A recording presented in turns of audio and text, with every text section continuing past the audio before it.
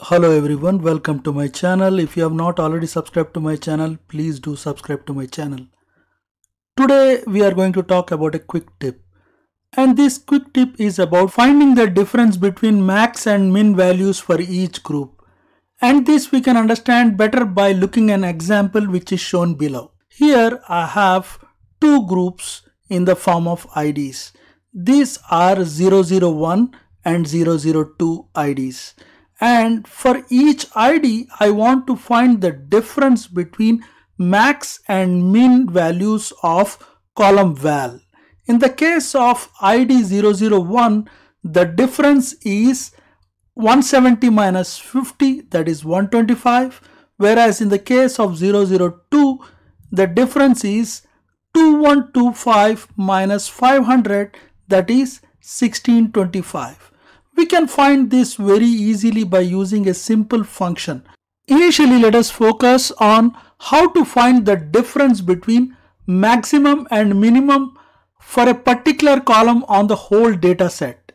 Here we have data set have, and here we have two columns, and what we are going to do is we are trying to find the maximum and minimum difference for val column, that is the difference of 2125 and 50, and we know that is 2075.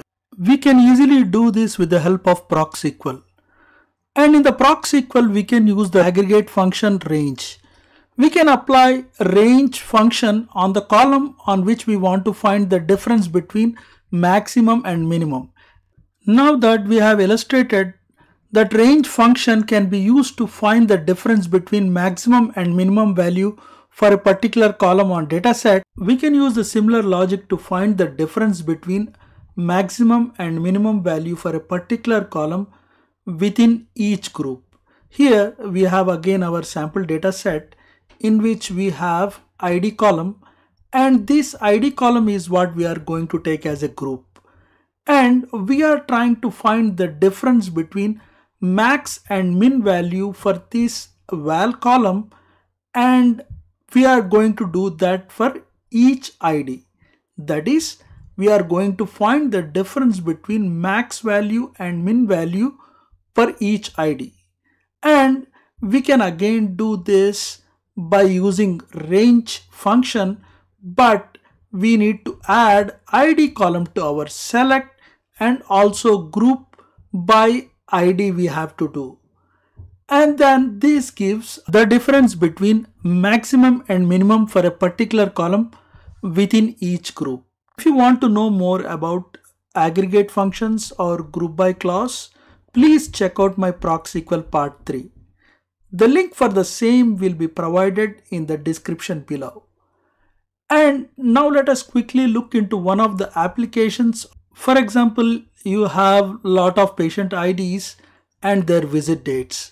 And if you want to find the difference between first and last visit for each ID, we can solve this problem by applying this range function on the visit date, and also by using the patient ID in the select clause and group by clause. We can find the difference between the first and the last date, and here you can see in the result we get the number of days, that is difference between the first and last visit date for each patient ID. That's all for this topic. If you have liked this topic, please give it a thumbs up, share and subscribe. Thank you.